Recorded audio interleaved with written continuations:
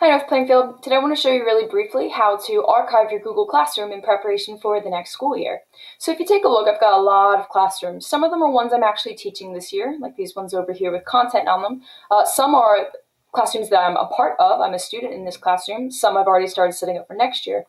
But what I want to show you guys how to do today is how to clear out your old ones for the next school year. So the first thing you need to do is you need to make sure you're looking at what I call the home screen of Google Classroom. So if, let's say, you're in your classroom like this, you can't do it from here. You have to be on the home screen. The best way to go back is just to click on these three bars in the top and click on Classes. This will take you to the overall home screen view where you can see them all.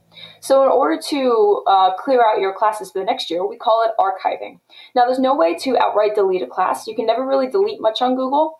Instead, it archives it so that you can't see it, the students can't see it, but all the work is preserved. So in the event that you need to bring that class back, or let's say a couple years later, you're like, wait, I did this really cool assignment with that 1 year. Oh, what was it? You can always unarchive it, and I'll show you how to do that as well.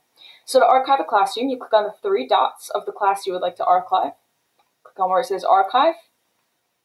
Archive classes can't be updated unless you restore them. It will be moved to your archive classes, but the files will remain in Google. Archive. And that's it. It's done. It's closed out for the year. You can't see it. Students wouldn't be able to see it. And that's that, really. That's how you clear out your classes. Now, in order to get it back, let's say you made a mistake, you're following along, you just archived your class, but you're not done yet, and your kids still need to give you work. You can find your archived classes by clicking on the three bars up here, scrolling all the way down to where it says Archived Classes, and then you'll get a nice long list of everything that you have archived. So the one I just archived was this, my test classroom. I'm going to click on these three dots again. I'm going to click on Restore,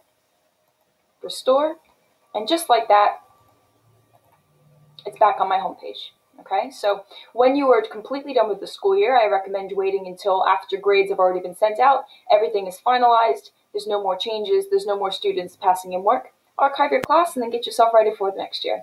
If you have any questions at any time, even over the summer, please reach out to nptechies@nplainfield.org. We are here to help all district staff. Have a wonderful day.